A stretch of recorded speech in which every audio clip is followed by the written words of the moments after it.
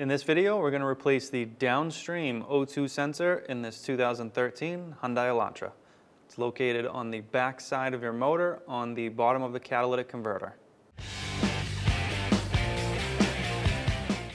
Alright, so underneath the vehicle, we can find our catalytic converter. We're going to be replacing this DownStream O2 sensor. We're going to get on it with a 22mm O2 sensor socket and a breaker bar.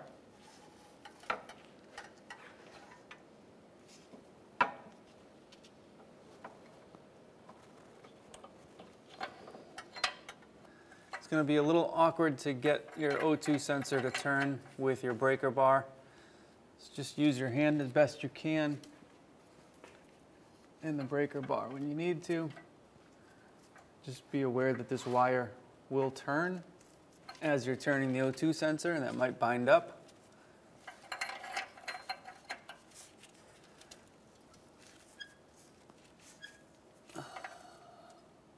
Tightening and loosening, what that'll sometimes do is break free the rust and the corrosion in the threads and just help you release it by hand.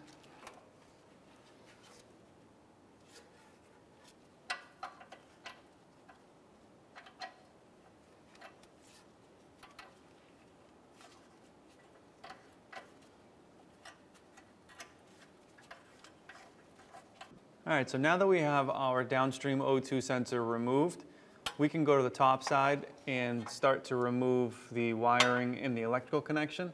But while we're here underneath the vehicle, what we're going to do is actually install our new O2 sensor. Just put that in place and just start that by hand.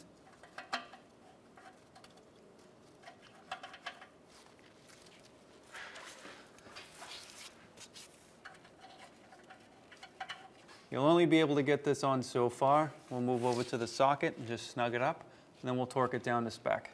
All right, so with our 22mm O2 sensor socket, we'll just tighten this down so it's nice and snug,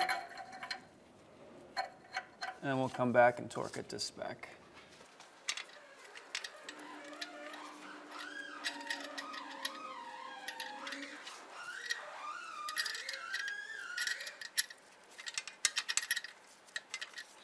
Now, as you're tightening this, you'll notice the cable's wrapping around. Just keep unwinding that cable.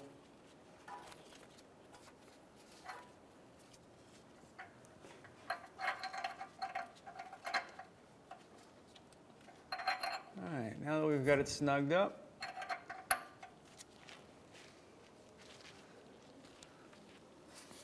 we'll just come in here with our wrench, just put a half a turn on that.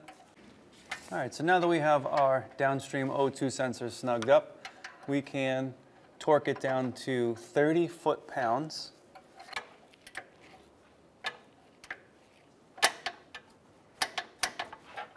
All right. Now what we can do is take our plug end and just place it up in the vehicle so that way we can reach it when we get topside. All right, so we're going to remove our engine cover. It's held in place by 4 push pins. We're just going to grab the cover underneath in the front, just pull straight up. We're going to do the same on the 2 sides towards the back. Just pull straight up.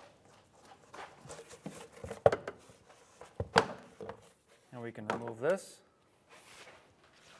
All right, so now we're on the top side of the motor. This cable here comes up from our old O2 sensor. And if we follow this forward to this gray plug here. Gray plug is the vehicle side, the black plug is the one we need. So what we're going to do is remove it from this metal tab, which is on the vehicle.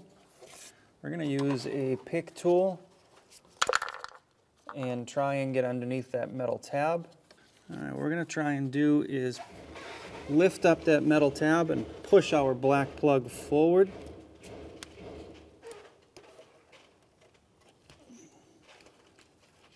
Sometimes there's a hole in there. You can push down in the center of that hole, but we can also remove our top O2 sensor plug from the bracket and just set that aside. That'll give us a little bit more room to work here.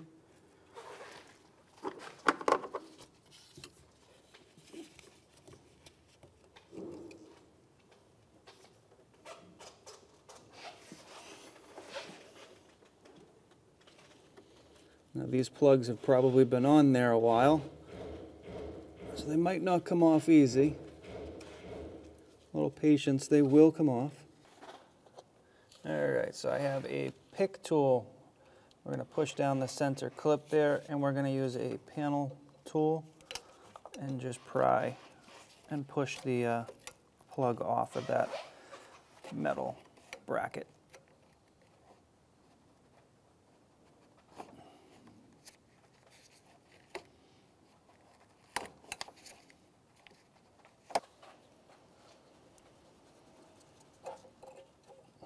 All right, now that we have that free, what we can do is follow our cable and open up these metal tabs on the heat shield and pull our old O2 sensor right out.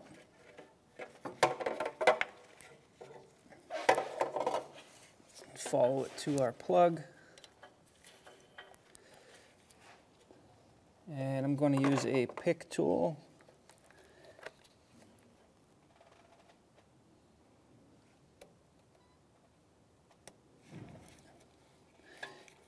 I'm going to open that clip and pull the black plug out.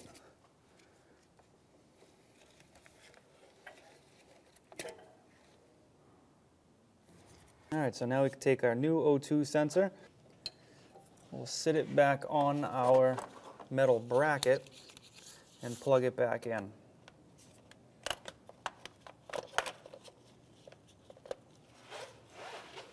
We'll take the vehicle side, move that out of the way. You will take the O2 sensor and slide it onto this bracket. And we can plug in our vehicle side. Clip faces down. Plug it until you hear a click. We can take our top O2 sensor, push that back onto the bracket, and we're going to take it and push it back into our bracket. We can take our top O2 sensor, clip that in also, and then right here we can push that clip closed. All right, now we can put on our engine cover.